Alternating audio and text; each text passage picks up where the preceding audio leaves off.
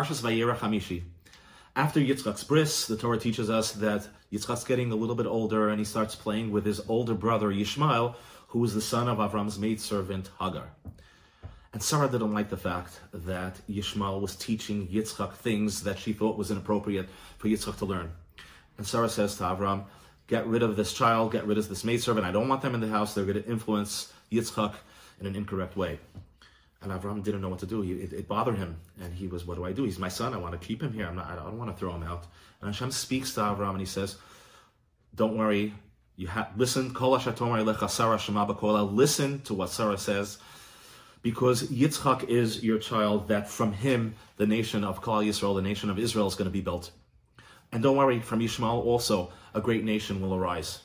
And Avram sends out Yishmael and Hagar, and they head into the Midbar, they head into the desert. And Yishmael is very thirsty, and he's dying from thirst, and his mother is crying. She sees him deteriorating.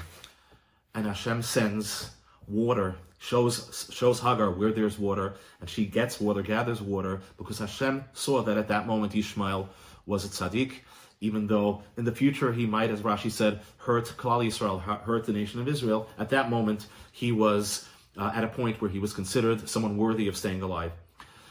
He stays alive. He lives with his mother in the desert, learns to be an archer, and his mother finds him a woman to marry from the land of Egypt.